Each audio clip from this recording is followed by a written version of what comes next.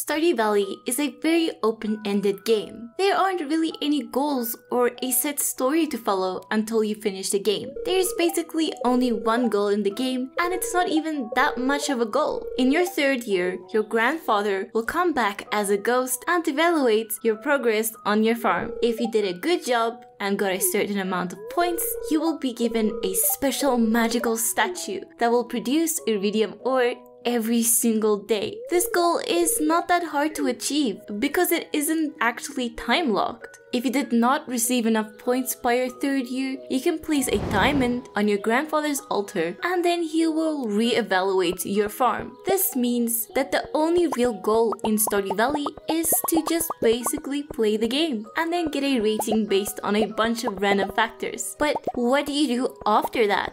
Well, when you do get a good evaluation from your grandfather, then the game is technically finished, right? Luckily for us, Stardew Valley is not really a game that ends like that. There is a ton to do after this point in the game, and that is exactly what I will go over with in this video.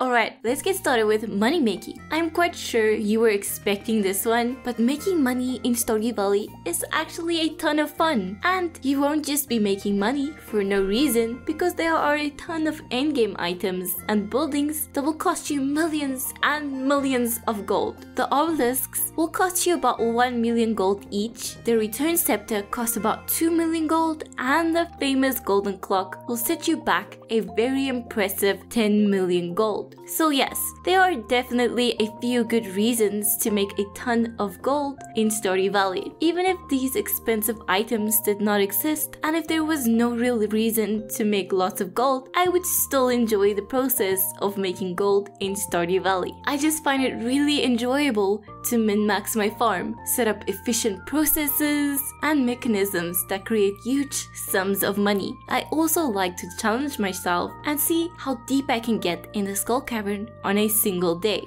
Since at this point in the game, we should already have all of the resources we need. I usually don't spare any expense as my goal is to reach the true depth of the skull cavern. For me, it's a lot of fun and really not that possible earlier in the game.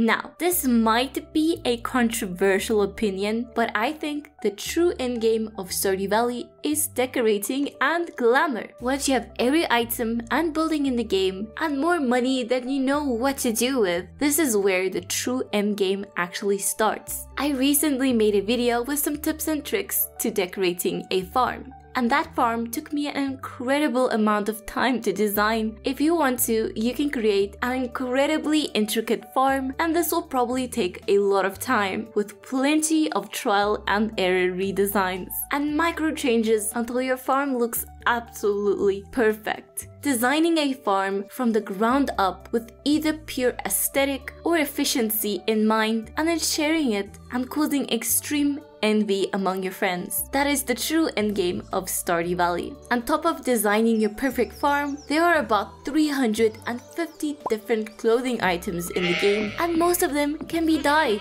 Trying them all on until you find the perfect outfit for your character and theme can take a while, but it's definitely worth it.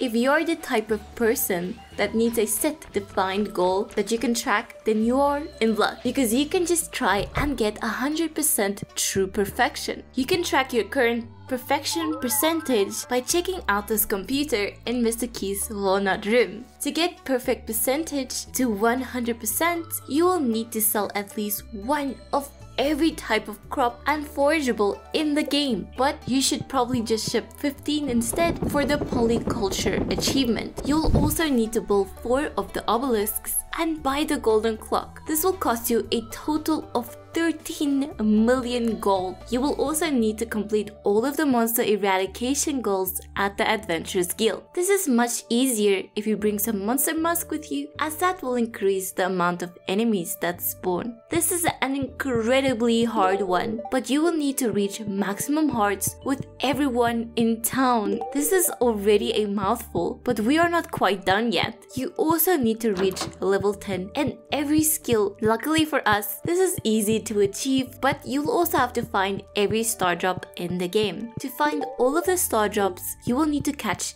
every fish, complete the community center, and get married. So this one is actually much harder than it initially appears to be. You will also need to cook every recipe in the game. If you missed a recipe, it might take quite a while to learn the one you missed. You will also need to craft one of every craftable item in the game. And lastly, you just need to find all of the 130 golden walnuts on Ginger Island. After you have completed all of that, you will get a magical special statue, the statue of true perfection. Now this statue has a great and interesting use, as it will produce a prismatic shard for you every single day. With this statue, you will never have to worry about farming for these things ever again. Completing all of these things will take quite a while, and I should probably make a dedicated video on this one day.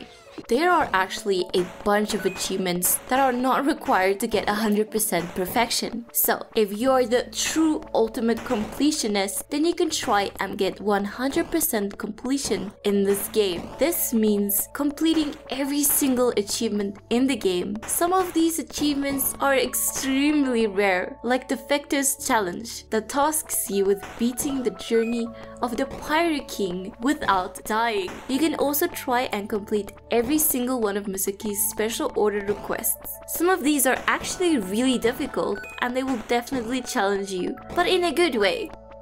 Alright, this one might seem crazy, but hear me out. You could start a brand new farm on a new farm layout. Personally, I love starting a new playthrough and using what I learned in previous playthroughs just to achieve things faster and generally set up my farm to succeed right from the beginning. You would be quite surprised at how different you can play the game on your second playthrough, or even your third playthrough. You can also experiment with some of the different farm layouts. The beach farm is an excellent candidate for a new playthrough because you can't place mini sprinklers on that farm, and you will have to play the game quite differently than you are used to. The Riverlands is another interesting farm layout that will definitely prove to be challenging, as it is the smallest farm layout in the game, and the structure of this farm is very random and complex. I still haven't figured out the Riverlands myself yet. And those are some of the endgame things that you can do in Stardew Valley. Naturally, there are still tons of other things that you can do, like min-maxing your boat so that you can truly conquer the Skull Cavern, or you can try speedrunning. But what are some of the things you like to do in the endgame of Stardew Valley? Please let me know in the comments below. And if you like this video, please do consider hitting that subscribe button. I release a new Stardew Valley video every 2 days. But for now, I will see you in the next video.